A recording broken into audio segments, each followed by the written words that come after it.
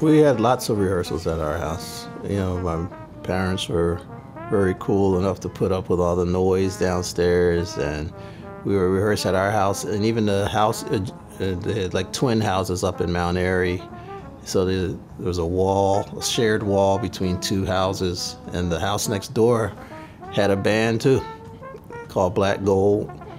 And there were so many bands, live music, and the other thing is that there was live music. There was music in the school system.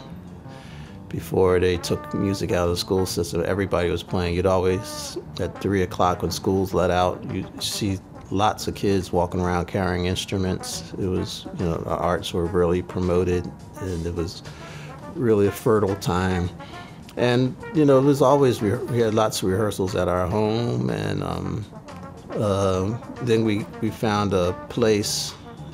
Our manager of Sundown, he had found a place that we could go to rehearse. So we'd drive to West Philly or wherever it was. I don't even remember where it was to rehearse. So we do that like 2 or 3 times a week.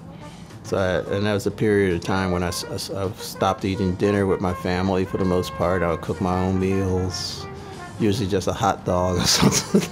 when I was eating meat. And it was just fun. It just played music, rehearsed. We rehearsed like 2, 3 times a week, and then we played every weekend.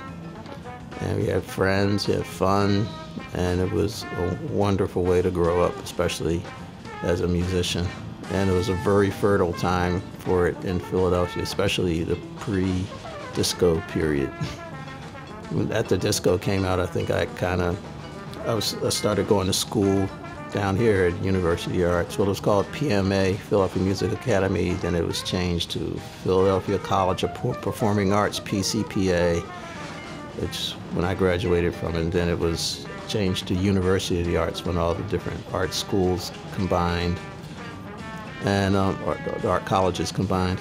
And Philly International was right across the street from PMA, right next door to PMA when I was going there. Philly International was very popular at the time and putting out lots of hit records, and some of my teachers at PCPA were doing a lot of those recordings, and I actually got the sub for my trombone teacher. If he couldn't make it, he would send me in sometimes to do the recording sessions. So I was, you know, in college doing recordings and things like that.